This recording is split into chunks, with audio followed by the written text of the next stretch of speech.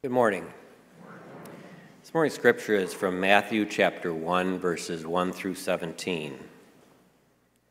Abraham was the father of Isaac, and Isaac the father of Jacob, Jacob the father of Judah and his brothers, Judah the father of Perez and Zerah, whose mother was Tamar, Perez the father of Hezron, Hezron the father of Ram, Ram the father of Amminadab, Amminadab the father of Nahshon, Nahshon the father of Salmon, Salmon the father of Boaz, whose mother was Rahab, Boaz the father of Obed, whose mother was Ruth, Obed the father of Jesse, and Jesse the father of King David. David was the father of Solomon, whose mother had been Uriah's wife. Solomon the father of Rehoboam, Rehoboam the father of Abijah, Abijah the father of Asa, Asa the father of Jehoshaphat, Jehoshaphat the father of Jehoram, Jehoram the father of Uzziah, Uzziah the father of Jotham, Jotham the father of Ahaz, Ahaz the father of Hezekiah, Hezekiah the father of Manasseh, Manasseh the father of Amon, Amon the father of Josiah, and Josiah the father of Jeconiah and his brothers at the time of the exile to Babylon. After the exile to Babylon, Jeconiah was father to Shealtiel, Shealtiel the father of Zerubbabel, Zerubbabel the father of Abihud, Abihud the father of Eliakim, Eliakim the father of Azor, Azor the father of Zodak, Zadok the father of Akim, Akim the father of Elihud, Elihud the father of Eleazar, Eleazar the father of Mathan, Mathan the father of Jacob, and Jacob the father of Joseph, the husband of Mary, and Mary was the mother of Jesus, who is called the Messiah. Thus there were 14 generations in all from Abraham to David, 14 from David to the exile of Babylon, and 14 from the exile to the Messiah. This is the word of the Lord.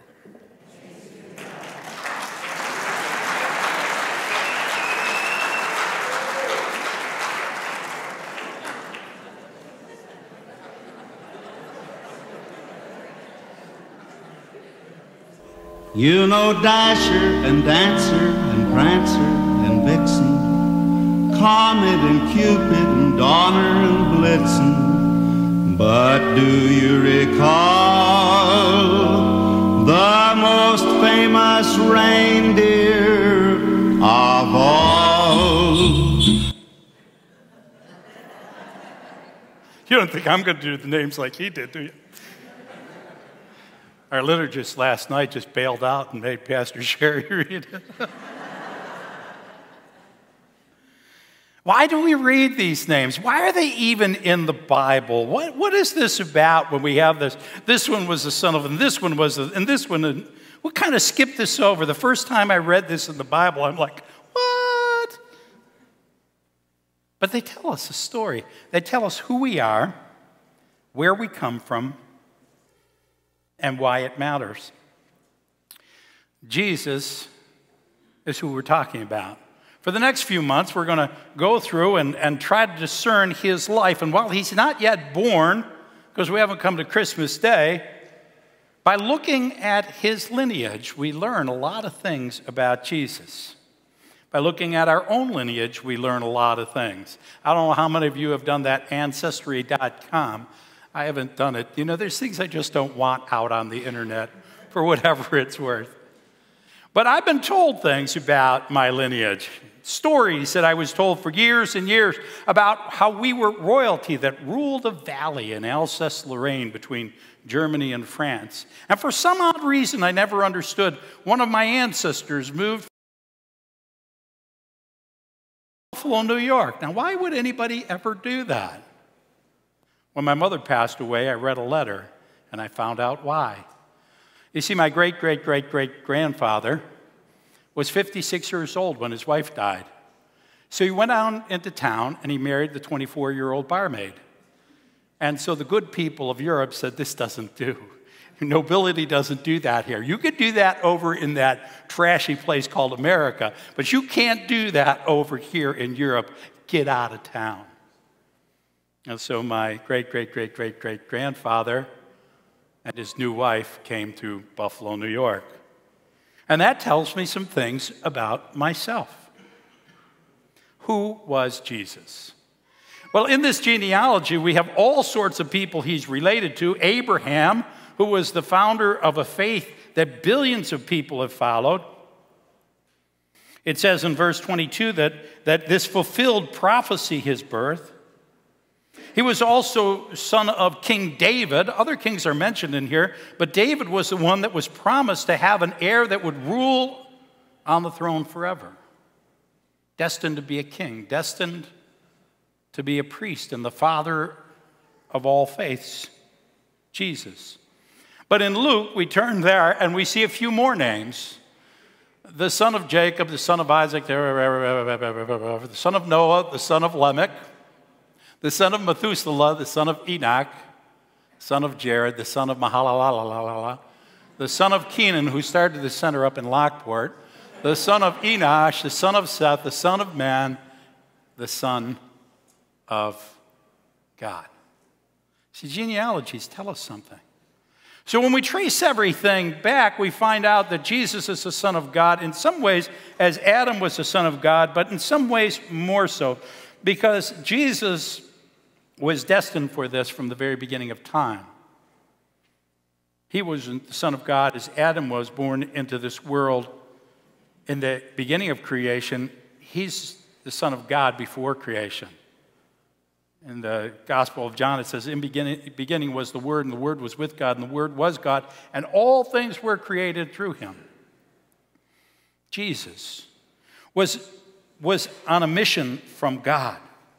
There was a plan of God, and we find that plan in many ways in this genealogy, that he's to be the Savior.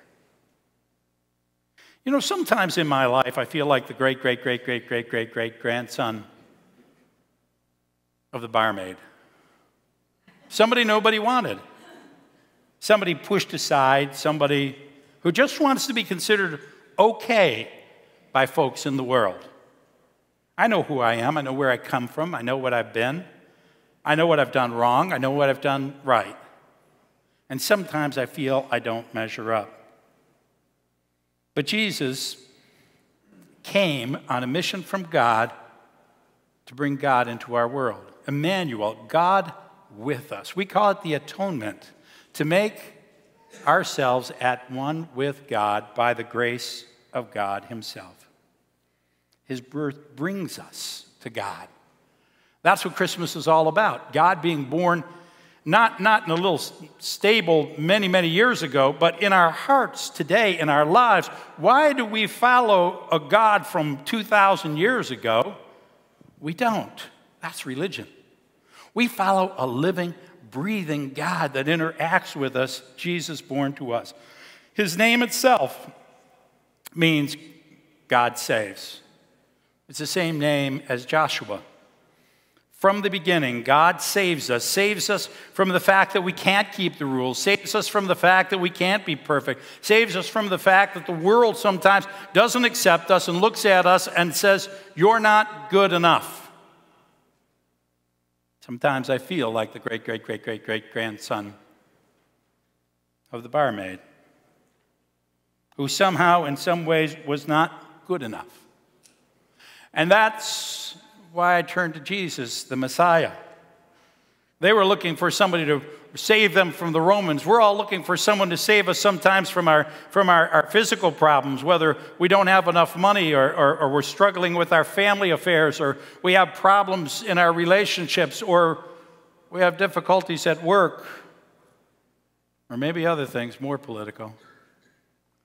But Jesus is here to save us from something more important, to save us from the brokenness in ourselves.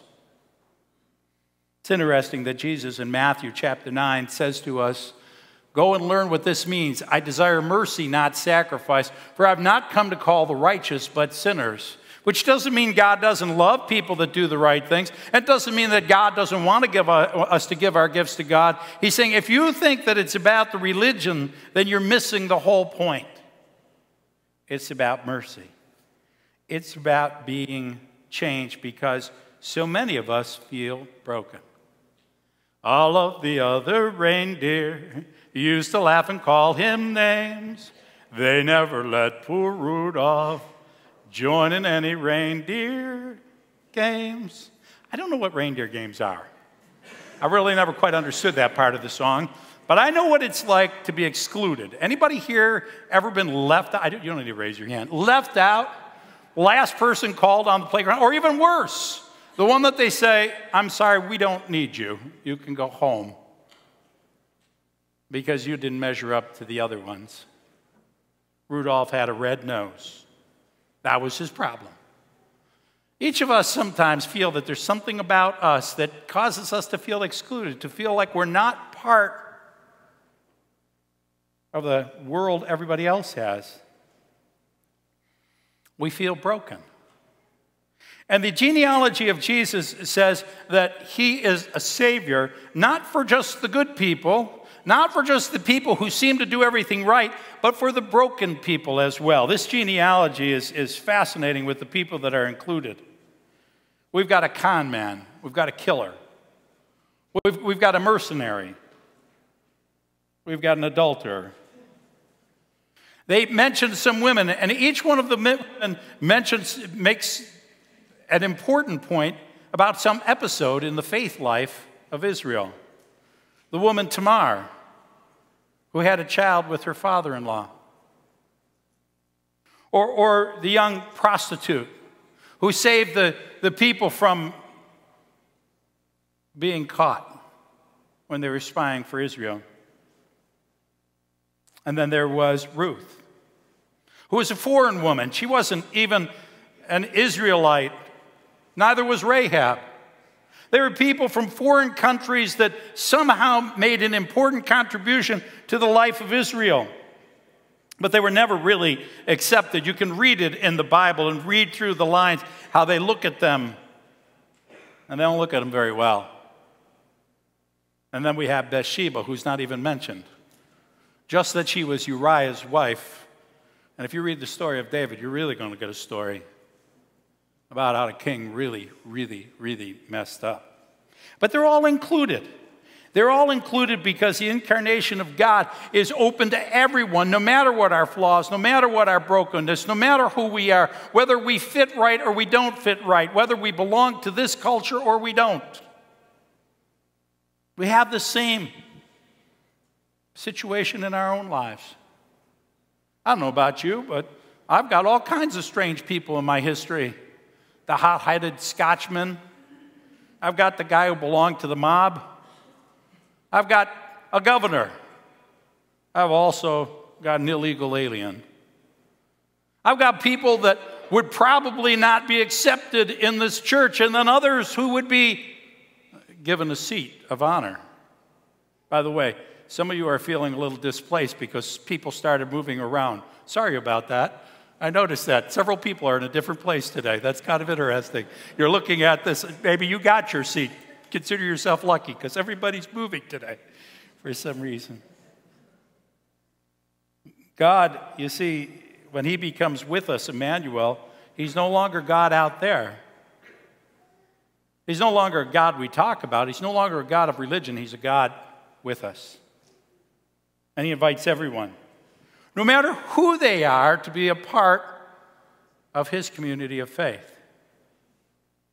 This church has a lot of diversity in many different ways. Maybe not as much as our world around us, our community doesn't. But we have people from high and low positions in our culture. We have people of different backgrounds, different races, people born here, people born somewhere else, and that's a good thing. It's a blessing. Because the more we have that, the more we reflect God, just like Jesus reflected that in his genealogy. And this was shared purposefully. It's hard sometimes because we want to keep our children and our lives from being assaulted by somebody who does something wrong, and yet we all know we all do wrong, amen? So who do we protect them from? In the book of Acts, Jesus said, or God said, don't call anything unclean that I have made clean. See, the goal is not to remain sinners. The goal is not to remain broken. The goal is to be redeemed so that we can live a righteous life like Jesus' stepfather, Joseph, did. Joseph was a righteous man, and I can understand that. And sometimes I feel like the great-great-great-great-great-great-great-grandson of royalty. Sometimes I do the right thing. You know, I often, for an example, will share with you some of the things I do wrong. I don't tell you all the worst of stuff, but I have to tell you, I don't feel like I live the worst of lives. I don't believe there's some kind of great scandal out there waiting to assault me. I don't feel I've done something so horrible that you'd be embarrassed to call me your pastor. I usually do the right thing. And when I do the wrong thing, it's usually because, well, I'm not always the smartest person in the situation. Anybody else ever have that? You say something, you do something, and somebody points it out, and you go, what was I thinking? But sometimes I feel like, you know, I come from nobility. I'm really not that bad a guy. I grew up in the church. I have an understanding of the rules. I try to keep them. And it's important to do the right thing. I'm not arguing to go out and do whatever you want and break the laws of God just because he'll forgive you. Joseph was a righteous man. He cared what people thought. He was descended from kings. I suspect he had a little sign he put out in front of the houses he built by Joe, you know? He was proud of his work. And he studied the scriptures. He was a person who we see went to Jerusalem, which was a hard journey, because he felt it was important, at least once a year, to worship in the temple of God. He worshiped weekly. He knew his scriptures. He knew what was right. He knew what was wrong. And he had a simple dream, a dream that most of us can identify. He just wanted to have a halfway decent career and have a good family. And so he had picked out for his bride a young girl named Mary, who he probably had known all of his life. I mean, Mary was a good girl. She really was. I mean, read the story about Mary. She was a good girl. Somebody he could be proud of as a man who did the right thing. She was kind of the person who did the right thing as well. She came from good family, which can be very important. Then she went away to visit her relative Elizabeth, right? He was fine with that. That's okay, go visit Elizabeth. And when she came back, she had put on some weight, and he thought, well, good. You know, she learned how to cook from Elizabeth. Not a bad thing, right? Until she said, I'm having a baby. And you can imagine how his dreams just fell like broken glass, right? Shattered. What does this mean? What am I supposed to do with this? And she says, it's okay, Joe. It's God's child. Joe was a religious fella. He loved God, but, you know, really. And even if he believed her, what do you do with this? Fortunately, Joseph had a dream in which God gave him the truth, and he listened to that. But he could have looked back at his own genealogy. After all, Tamar was a young woman who had lost both of her husbands. The rule back in that day was that if a woman died or a man died rather, without having a child, his wife would become the wife of his brother. I want you to think about that, guys. Changes a few things, doesn't it? And if that one died, which is what happened, she became the wife of the next son. Judah only had 3 sons. So Judah wouldn't let her marry the 3rd son. He thought she was a black widow and wasn't going to take a chance on his last child. So you can read the story, because at this point, if I go too much farther, it'll go beyond PG, and I've got to be careful with this sermon, right?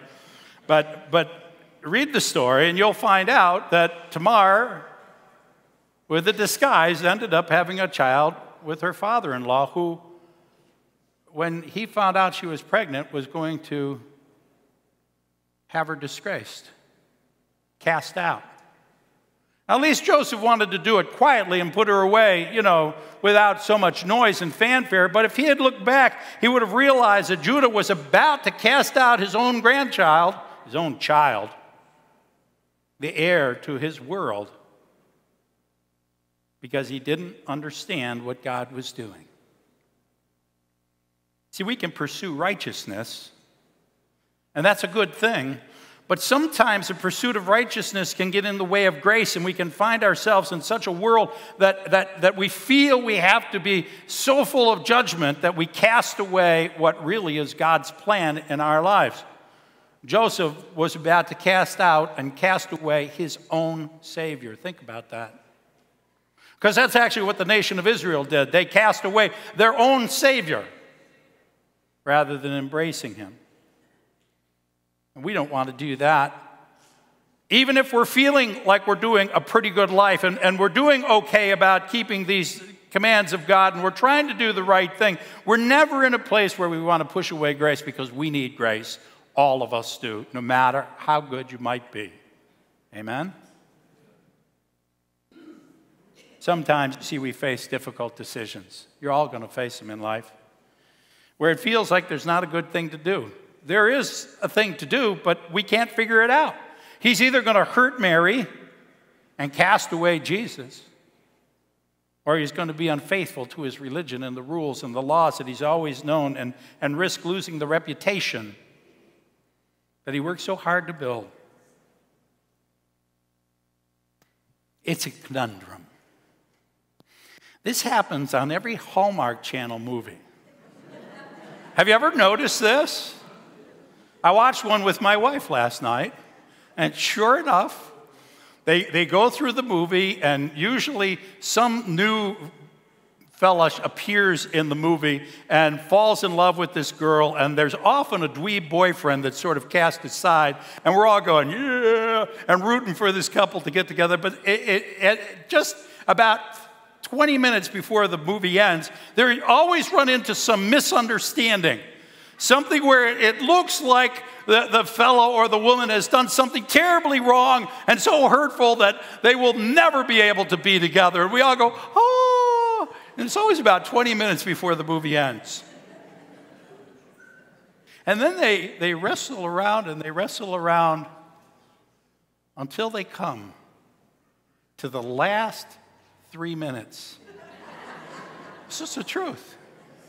And in the last 3 minutes, the person who feels hurt finds out, oh, they were just doing something wonderful. It wasn't a bad thing. It was a good thing. And they just didn't understand how it worked. And then in the last minute, they kiss and snow falls. Now you know every Hallmark movie that is ever on TV. Am I right? Say amen. You know it's going to happen. You watch it, and you watch it anyways. We all do. It's really just a remake of the story of Joseph and Mary, isn't it? Isn't it fascinating? It's a remake of the story of Joseph and Mary. We can make the wrong decision for good reasons.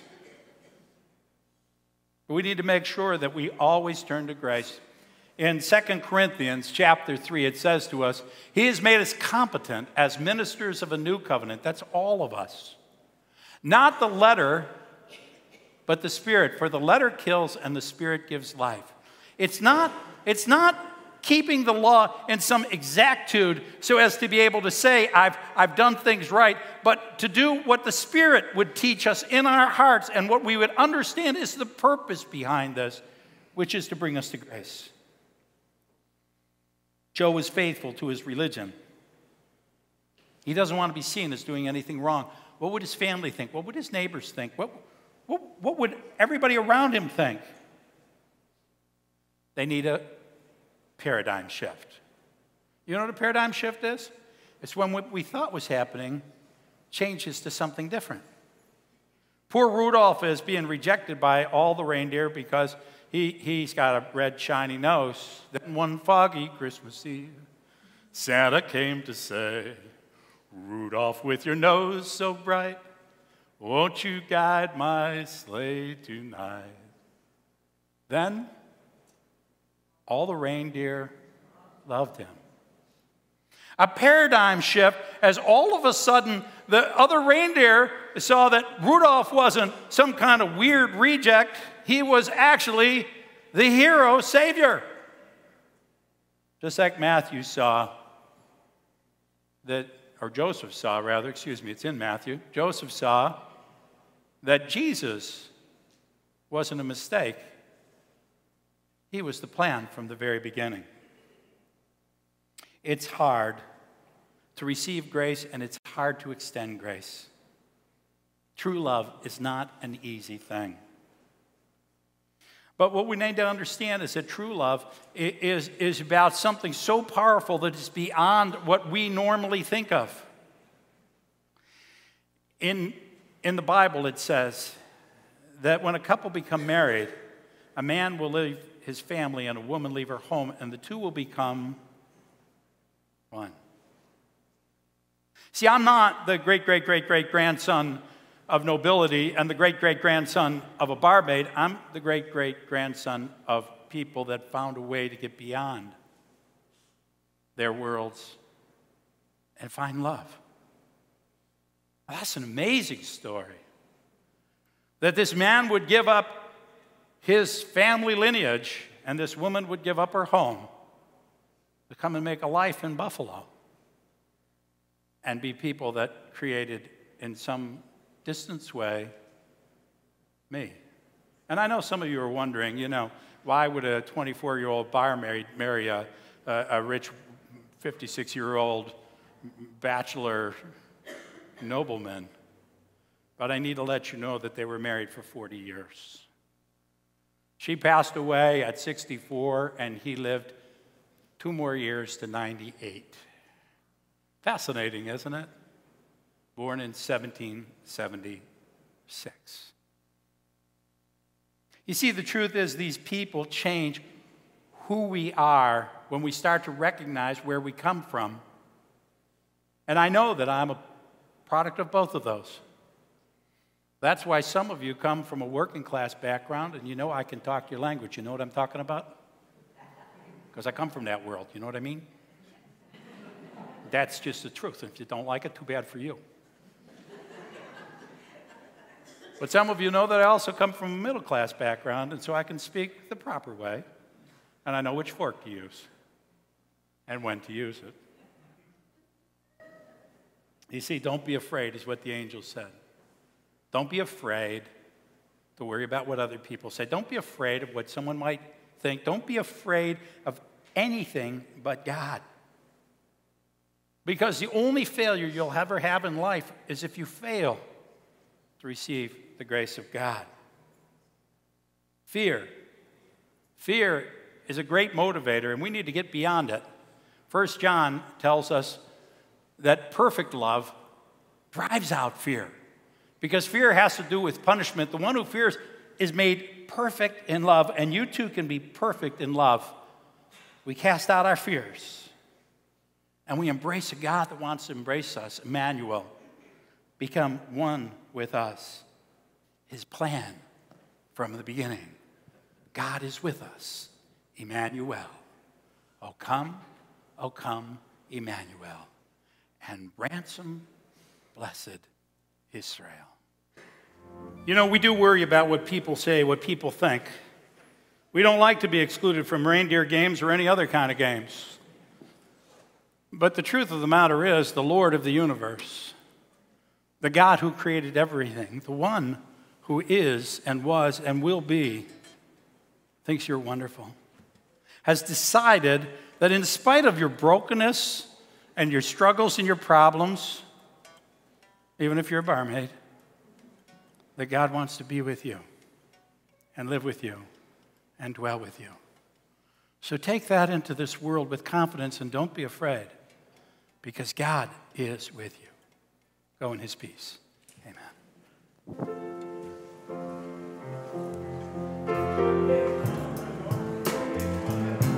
Bree, you can go up and